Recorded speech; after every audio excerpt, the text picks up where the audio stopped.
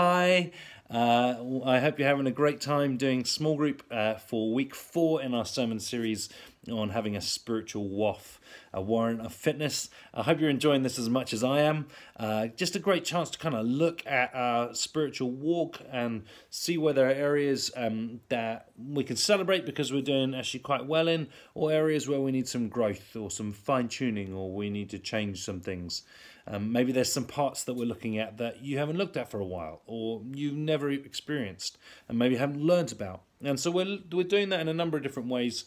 Each week we're preaching on it, we're hearing from God's Word, we're discussing things, we're studying, we're trying out exercises for this. And in these videos, what we're looking at is stories from the heroes of faith, people who have lived these types of things in an exemplary way that are testimonies for us to hear of. So there are a number of people who have done evangelism, which is what we're looking at this week. Moses speaking to Pharaoh.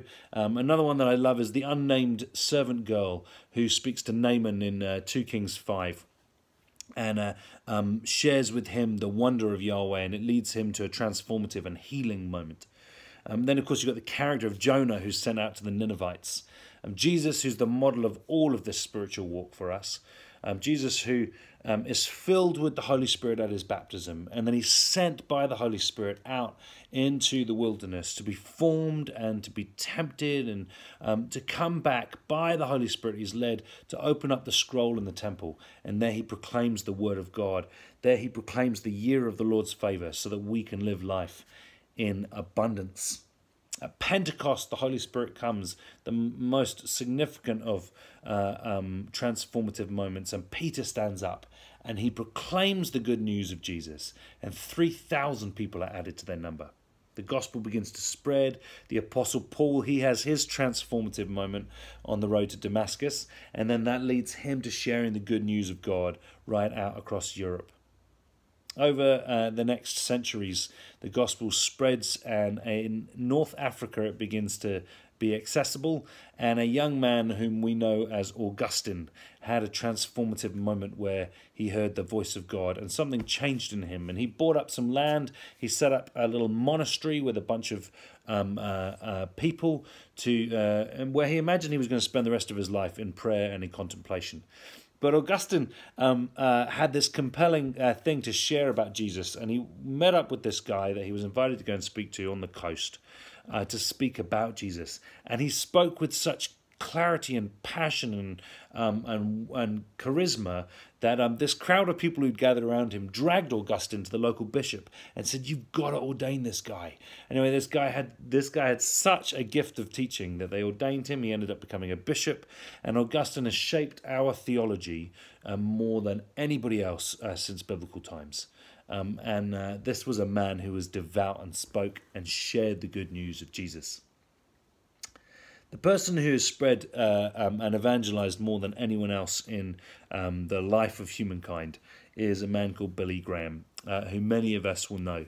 In 1918, Billy Graham had an experience where he was born from above. He was at a meeting and he heard the good news of Jesus, and it overtook him. And that transformative moment ended up bursting out of him, and he spoke in so many occasions. In 1954 was the first of his international crusades. He'd already done some, most particularly one in California. But in 1954, he was launched onto the world stage speaking in London. In 1957, he spoke for 16 straight weeks, every night in Madison Square Gardens in New York. People flocked to hear him, and they flooded down to give their lives to Jesus. Millions of people heard about Jesus from Billy Graham. In 1973, he spoke literally to 1 million people who were gathered, who stood and sat in almost sort of silence as his sermon was then translated into Korean. In 1995, the single biggest evangelistic event of all time took place as he spoke in Puerto Rico. But it wasn't just the amount of people who were in Puerto Rico, but by satellite television, his sermon was streamed live to 185 countries. It was translated instantly into 48 different languages as people gathered in sports stadiums and in refugee camps and churches in theatres to hear this man, Billy Graham, speak about the goodness of God and the love of Jesus. One more person I want to speak about before I head back into the 18th century is Nicky Gumbel. Nicky Gumbel, who is the vicar of Holy Trinity Brompton in London, had a transformative moment where he became a Christian in the early 80s when he was at university. But then he was at a meeting with a guy called John Wimber, who has got an incredible charismatic evangelism, had a charismatic evangelistic power evangelism is what it was called. And as John Wimber was speaking, the Holy Spirit came and struck Nicky Gumbel. And this transformative moment shook Nicky so much that he had to be escorted out of the room. And as he was heading out of the room, John Wimber declared to the meeting that was gathered there, he said, God is giving this man right now the gift of sharing Jesus in evangelistic ways. And 20 million people have done the Alpha course that Nicky Gumbel speaks on and leads and pioneers. 20 million people. And this week on Tuesday, you have the chance to gather in the Alpha course. If you've never been, come along. If you've got a friend who wants to know about Jesus, bring them. It's an easy way of sharing the good news. But I want to spend the rest of this video talking about a guy called Count Nikolaus Ludwig von Zinzendorf. Now, you may have never heard of Zinzendorf. He was born into Austrian nobility in the 18th century. He was the godson of a Lutheran minister called P.J. Spina. And now Spina was a pastor in Frankfurt. So just stay with me with these funny names. But Spina had set up a new initiative called Collegia Pietatis. And what that was colleges or schools of piety or schools of godliness. And what they were small groups where people gathered in homes, they shared vulnerably with one another, they studied the Word of God, and they took up exercises to apply the teaching from the sermon on Sunday into their real lives. Exactly what you're doing right now. And this was started by a guy called Spina in the 18th century. Now,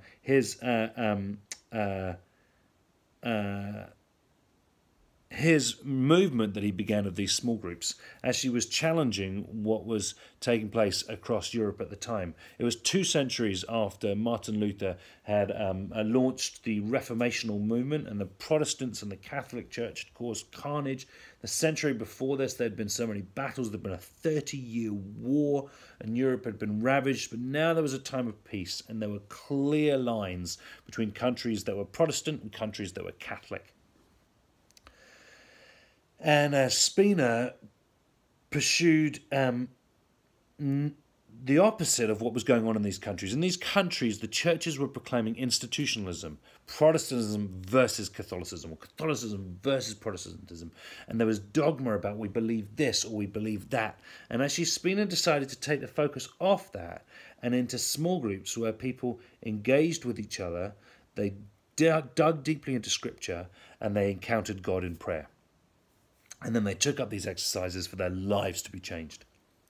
Now, this movement of small groups pursuing prayer and Bible study actually began to spread, and it reached down to southern Europe, where, of course, there's Catholicism in droves, and Bohemia and Moravia. There were some areas there where they started following this in big ways, and the Catholic Church in the pursuing years began a crackdown on this movement of small groups of people gathering, and this underground Protestant movement, basically people had to flee as refugees, Christian refugees, fleeing out of the Catholic countries into the Protestant countries. Anyway, back to Zinzendorf. Okay, so he's the godson of Spina, who set up these small groups.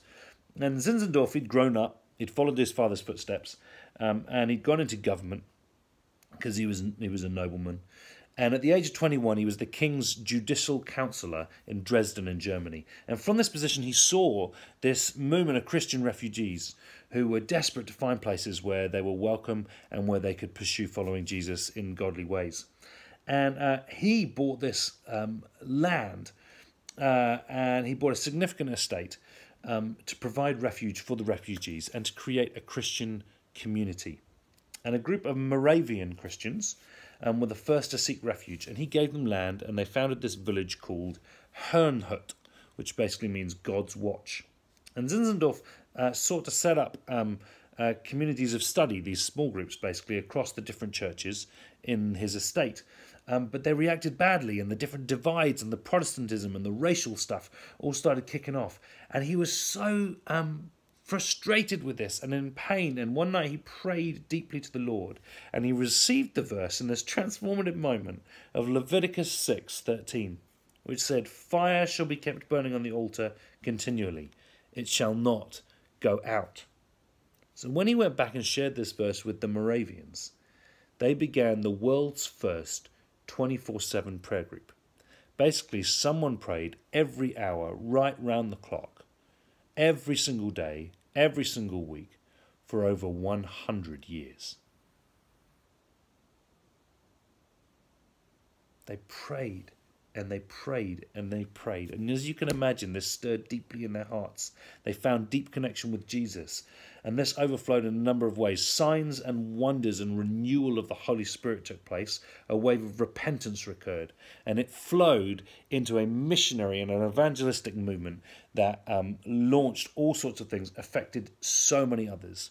William Carey, who's called the father of the modern missionary movement, once wrote, "See what the Moravians have done. Cannot we follow their example?" John Wesley, who was so inspired by the religion of the heart, went to Herrnhut to learn from the Moravians and spent several months sitting and learning and seeing how they did their small groups. And what he learned, and we'll look at this when we look at the holiness movement, what he did in his small groups was inspired by their groups. 5 years into their 24/7 prayer movement, Zinzendorf was in Copenhagen, and he met a converted slave who begged him to send someone or some people to the Caribbean. He said that this converted slave said that there were so many slaves, but they didn't know about Jesus. They were hungry for God, but they didn't know about Jesus.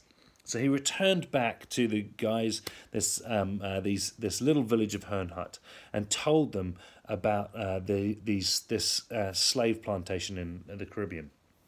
And these two Moravian tradesmen, a 36-year-old David Nitschmann and a 26-year-old Johann Leonard Dober, took up the call.